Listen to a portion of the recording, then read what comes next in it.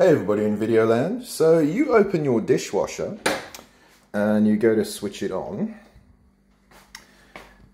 Takes a couple of seconds and this symbol comes up here.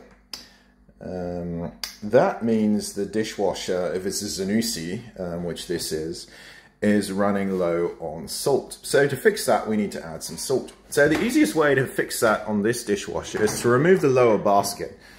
So remove that out of the way, and I'll set up the camera here so that we can see what we're doing. Okay, so on a Zanussi, it's on left here. If you undo this cap, tail off, just set that aside.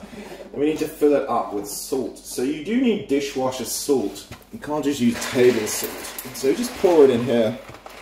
And this is WE5 salt from Lidl, which works great. So you just fill it up. You can't really overfill this, so we just fill this until it's pretty much full. I'll give it a bit more.